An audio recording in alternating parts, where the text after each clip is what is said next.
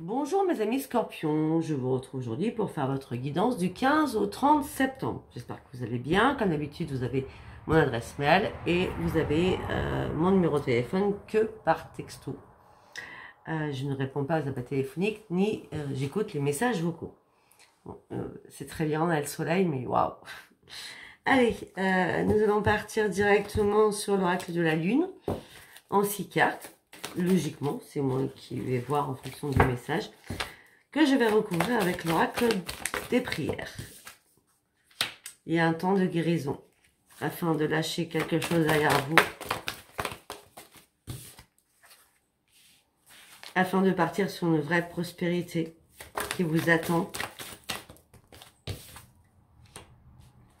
Parce que moi j'ai l'impression que vous avez scorpions, vous avez guéri de quelque chose parce que vous avez réussi à lâcher quelque chose derrière vous afin de partir sur une abondance, sur un bien-être pour vous-même, afin de montrer au monde votre vraie nature. Parce que vous avez osé lâcher prise sur quelque chose et vous allez regagner votre énergie, un truc de folie. C'est un temps de guérison qui arrive pour vous, mes amis scorpions. Vous allez devoir lâcher quelque chose, vous avez déjà lâché quelque chose. La prospérité, l'abondance vous attend. Montrez qui vous êtes réellement. Osez faire le pas afin de lâcher quelque chose parce que vous avez guéri de quelque chose. Et là, vous allez reprendre toute votre énergie. Je fais un petit coucou à une personne qui s'appelle Elisa. Je ne dirai pas qui est cette personne, juste ça s'appelle Elisa. Je pense pas qu'elle écoutera ma vidéo parce qu'elle n'écoute jamais mes vidéos. Mais j'avais juste envie de lui faire un petit coucou. Je pense à elle aujourd'hui très fort. Alors, ok. On recouvre avec l'oracle des prières.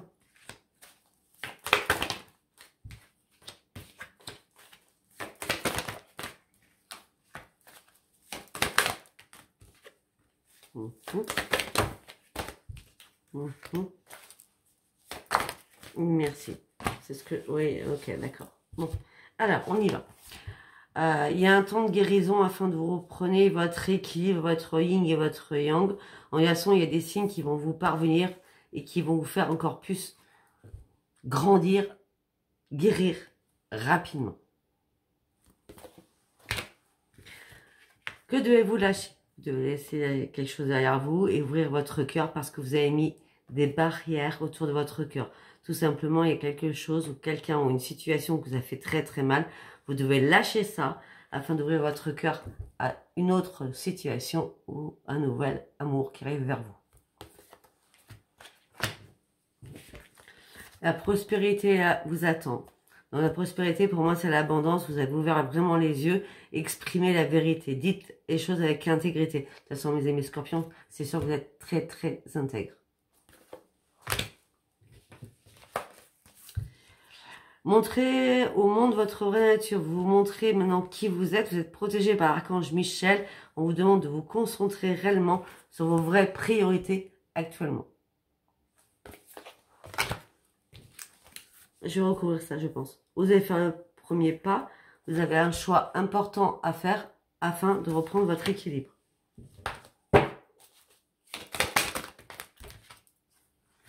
Ok. On me dit que vous avez besoin de reprendre votre équilibre amoureux. On me dit que vous avez besoin de vous connecter à la musique. On me dit que vous avez énormément de dons. Et il va falloir partager aussi ces dons qui sont très importants.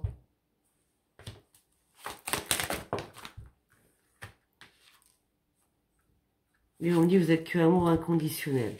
Donc, osez faire le premier pas. Vous avez un choix à faire. Ce choix, c'est... Moi, j'ai l'impression que ce choix... Pour reprendre votre équilibre, ok, vous connectez à la musique, peut-être de la méditation, de l'hypnose. En tout cas, vous avez énormément de dons en vous. Peut-être que ce choix, c'est par rapport aux dons que vous avez. En tout cas, on me parle d'une créativité, quelque chose que vous allez mettre en expansion, d'accord? Parce que vous êtes vraiment un amour divin, quoi. Waouh! Allez, après... L'énergie va gagner de la vitesse, vous reprenez votre vitamine, les êtres chers qui sont partis au ciel vous soutiennent afin de prendre du recul sur une situation, afin de reprendre réellement votre énergie. Moi j'ai l'impression que vous avez déjà pris. Allez, on va aller voir avec l'oracle des artisans de lumière. 33 cartes. Le grand rassemblement. L'initiation. L'effondrement. Ok. On me dit qu'il va y avoir un grand rassemblement autour de vous. On parle d'un grand succès intuitif. Et on me dit que vous avez surmonté énormément de chocs. Je dis bien le mot choc. Dans votre vie. Ça a été très très compliqué pour vous. Vous avez dû escalader des montagnes. Malgré que vous étiez entouré de beaucoup de personnes qui ne comprenaient pas votre situation. Du coup, vous vous êtes enfermé dans une grotte. Vous attendiez que quelque chose de magique arrive. Et là, on me dit que vous allez sortir de votre grotte et là, vous allez partir sur un endroit sacré. Suite à un effondrement, vous avez dû lâcher prise, arrêter de vouloir tout contrôler et vous avez laissé tomber des choses qui ne vous servaient plus. Des choses qui se sont arrêtées, auxquelles vous vous accrochiez. Mais là, on me dit qu'il y a une nouvelle porte qui s'ouvre. Regardez, là, tout s'est écroulé, mais là, regardez, là, ça s'ouvre pour vous.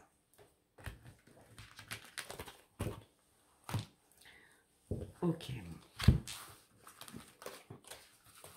Après, nous allons partir sur l'oracle de l'âme intuitive, que je vais couvrir avec l'autre haute vibration.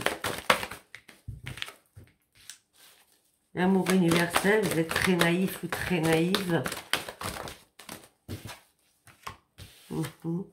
On dit que vous avez repris votre vitalité, vous allez reprendre votre vitalité. On dit qu'il va falloir vous connecter à vos rêves. Et on dit que vous avez repris votre authenticité. Donc, vous avez été naïve ou innocente. Ou innocente, d'accord? Homme-femme. Hein, je parle de personne. Donc, je dirais une parce que c'est la personne. Vous avez dû renaître de quelque chose, reprendre votre vitamine, partir sur un nouveau départ, malgré qu'il y a des choses qui vous ont hanté. On me dit que là, maintenant, vous êtes intègre envers vous-même parce que, en fin de compte, là, vous êtes vraiment vrai. Vous êtes vraiment vrai parce que vous avez réussi à prendre un nouveau chemin. Parce que vous étiez à un moment donné à la croisée des chemins. Ouais. On me dit qu'il y a eu quelque chose qui s'est passé cet hiver. C'était la fin de quelque chose. Si ça n'a pas été cet hiver, ça a pu être cet été. Ça peut être il y a 6 mois en arrière. Donc, si on remonte 6 mois... Donc, j'ai l'hiver, j'ai l'été, d'accord? Et ça peut être aussi 6 mois en arrière. Donc, on remonte. On est au mois de septembre. On remonte. Août, juillet, juin, mai, avril, mars. En mars. Ou cet été, ou en hiver. Après l'hiver, c'est aussi 21 mars. Et cet été, vous avez pris un nouveau chemin. Ouais. Vous êtes concentré sur réellement ce que vous vouliez, afin de reprendre vraiment votre équilibre, parce que vous avez réussi à vous réparer par rapport à de l'amour. Vous avez besoin aussi de reprendre votre équilibre et surtout votre joie de vivre enfant. Vous êtes libéré de quelque chose et on me dit que les anges sont venus à votre secours afin de reprendre votre propre liberté et abandonner des liens du passé. Ben, du coup, je ne vais pas recouvrir parce que j'ai dit beaucoup de choses. Je suis partie dans mon truc à moi, hein, dans ma tête. Voilà. Après, j'ai eu un commentaire, vous lisez pas les cartes. Non, des fois, j'ai pas besoin de lire les cartes. Je parle avec la tête. L'amour. L'amour de vous-même. Vous êtes reconcentré sur vous-même afin de reprendre votre liberté.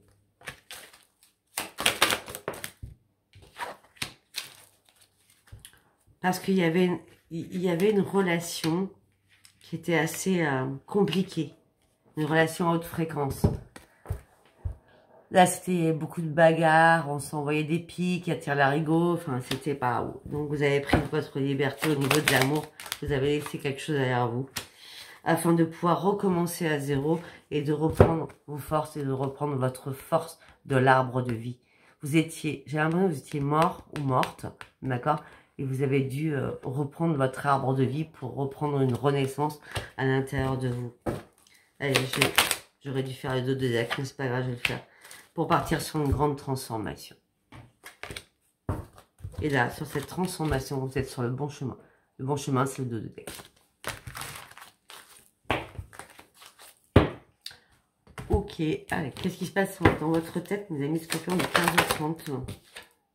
La joie de vivre revient. Ah, vous étiez mort, vous sortez d'une mort. Vous sortez d'une mort. Il y a beaucoup de personnes que vous avez effacées de votre vie. On me dit qu'à un moment donné, vous étiez caché dans l'ombre tellement vous étiez mort ou morte. Parce que vous étiez privé de dire ou de faire des choses. Même au niveau familial, vous étiez privé.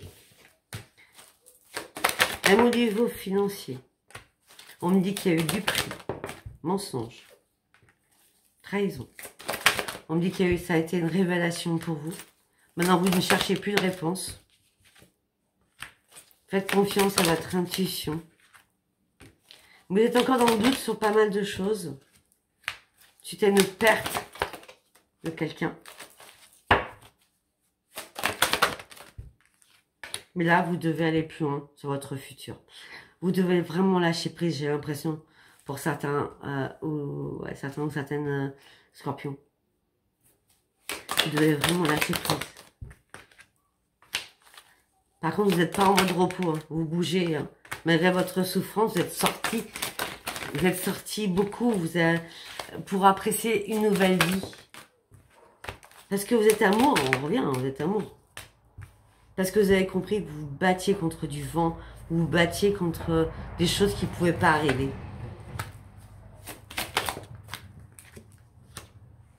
Même si vous n'étiez pas seul, vous vous sentiez seul et vous n'étiez plus heureux ou heureuse. Et là, vous êtes parti réellement sur une grande transformation pour retrouver enfin votre équilibre.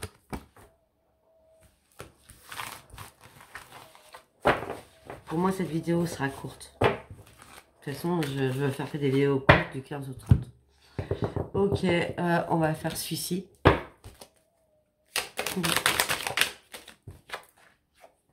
On me dit qu'il y a une annonce qui est arrivée, une révélation qui est arrivée vers vous. Une révélation, je pense que c'est une annonce, une révélation à l'intérieur de vous, afin de reprendre votre stabilité.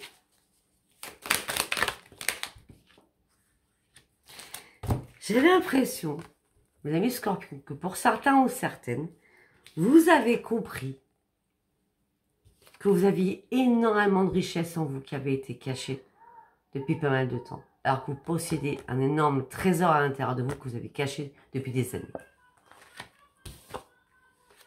Mais pourquoi vous cachez cette richesse qui est en vous? Parce que vous étiez en plein doute. Parce que vous étiez en plein doute. Et maintenant, vous partez sur une grande transformation. Vous avez ouvert les yeux, mes amis Scorpions. On parle d'une femme, ça peut être un homme. Hein. Vous avez ouvert les yeux. Malgré toutes les difficultés que vous avez bravées, les blocages, les retards, la complexité des choses, vous souhaitiez une renaissance à un moment donné. Mais il n'y a pas eu de renaissance. Ça a été la mort. Bon, j'ai un truc à vous dire, je suis désolée. Hein.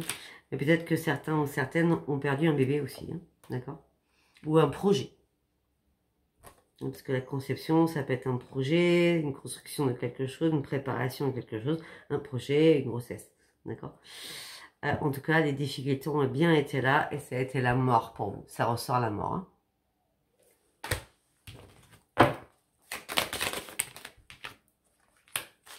Par rapport à une trahison. Il y a eu une trahison. Mais j'ai l'impression, mes amis Scorpions, que cette trahison vous a fait ouvrir les yeux et en fin de compte, ça a été un cadeau pour vous sortir d'une emprise de quelque chose. Moi, c'est comme ça que je me vois. Voilà. On parle d'une union. Ok, d'accord. Ouais, moi, j'ai l'impression que vous êtes en train de sortir d'une emprise de quelque chose. Ça a été un grand cadeau pour vous. Et là, par rapport à cette union, vous avez préféré rester seul ou ça a été une évidence d'être seul. On me dit que vous essayez de pardonner ou peut-être que l'autre va revenir. Je sais pas, on va voir. Hein. Faire un pardon vers vous. Oui, il y a un pardon. Oui, il y a un pardon. Oui. On va voir si c'est pardon de situation. On va voir quel pardon c'est. Enfin, le pardon, c'est oui, c'est bon, je te pardonne maintenant. Je reprends ma possession de ma vie en main. Reprends ma vie en main. La possession de ma vie. Et je veux m'amuser et m'éclater et sortir. Je veux m'amuser, faire des fêtes au sein de mon foyer. Malgré que je suis inquiète ou inquiet, malgré les soucis, mes préoccupations, j'ai besoin vraiment de lâcher prise et de m'amuser afin de ne pas penser. Je veux un réel changement. Je veux reprendre mon indépendance. Je ne veux plus d'agressivité au niveau familial. Je veux une belle évolution. Je veux guérir de tout cela par rapport à une fin, par rapport à cette séparation. Je n'ai pas eu de choix. J'étais juste en plein dilemme avec moi-même. Mais j'ai senti qu'il y avait un masque. Mais j'ai pris une prise de conscience. J'ai travaillé sur moi-même. Je savais qu'on avait des liens karmiques. Il m'a fallu du temps pour comprendre peut-être que j'avais quelque chose à payer. Mais en tout cas, maintenant, je reprends mon équilibre. Et je souhaite la passion, l'alchimie. Et je suis prête à partir sur de nouvelles routes, de nouveaux voyages de vie. Mais pour l'instant, je dois faire une pause et m'amuser que avec de l'amitié. Aussi, certains scorpions ont dû couper avec des personnes qui étaient vraiment proches pour elles, amicalement. Des personnes que vous aviez énormément d'affection. Mais du coup, vous vous êtes rendu compte que peut-être que vous avez de l'affection pour elles. Mais si vous avez coupé avec ces personnes amicales, c'est que vous avez rendu compte qu'en fin de compte, ces personnes, c'est peut-être pas les bonnes personnes. Pour vous, à un moment donné, ça a été comme une évidence. Parce que ces personnes vous ont posé par la suite de gros problèmes au niveau amoureux. Qui vous ont mis dans une instabilité totale.